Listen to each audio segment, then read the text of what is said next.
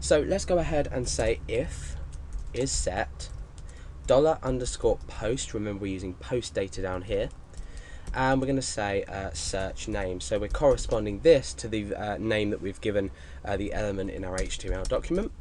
So if this is true, we're going to run this block, and inside this block we're going to set a variable called search_name to the value of what's been posted, because otherwise if we specify this outside of our if statement before we've checked if the form's been submitted, we're going to have an undefined index error or an undefined variable error.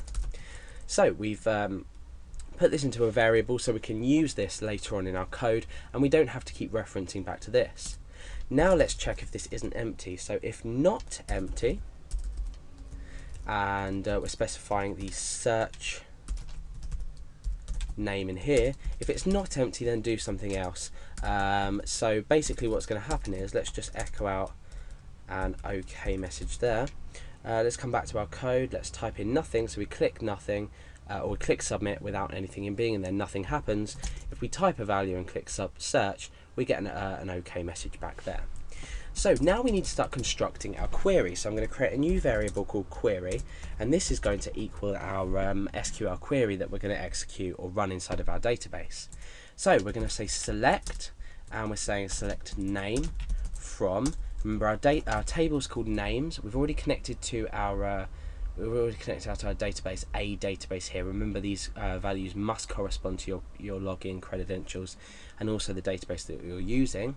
Let's take a look here. So we've got the names as the database, so we're selecting the name from names, so select name from names, where name like, and now we can do what we've been doing inside our SQL tab in PHP and we can look at the most sensible search option in this case would be to have a wildcard either side, so we can put search name in here. Now remember, we need to think about security for this, so let's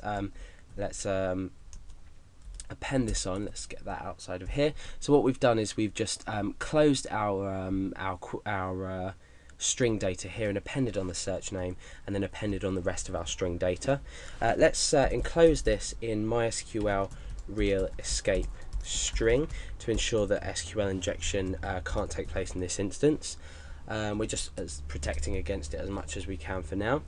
So now what we want to do is we want to run the query. So query run is equal to MySQL query query. So now that we've run the query, we should have returned a value based on what the user has actually typed in. So say the user typed in Alex, we'd search for a wildcard either side of Alex, and it could return, well, it will return Alex Garrett and Alex Malcolm. So let's go ahead and check how many results we have got back. So what we can do is we can say if MySQL num rows, and we're going to feed this in the query. So this function is basically counting the amount of rows that we're returned by this query. So if they're greater than or equal to 1, then do something. So we want to say display the results. Otherwise, this means that no results have been found, so we can just echo no results found. Up here for now, we're just going to write echo found. We're not going to display the data now, but we're just going to test that our query is actually working. So let's go ahead and type in a name that's not in this database. So we could type Craig in, for example. Click search, no results found. If we type Alex and click search, found. So we know that our query works now because we have data inside of our database that would correspond to Alex with the wildcard either side. Let's go ahead and type in Garrett, click search. Now let's go ahead and type in Garr and click search, that's found. Now let's go ahead and type in, for example, Josh, click search, and no results found. So we know that our query is working. Now what we can do is work to show this data. So we're going to use a while loop. This is going to loop through all the records that have been found and put them into an associative array. And by an associative array, I mean an array with a field name as the key. So we're referencing each returned row by the key itself, so the data we want to receive from this. So I'm going to say query row equals MySQL fetch associative array. This stands for associative anyway, and we're putting the query that we've already run inside here.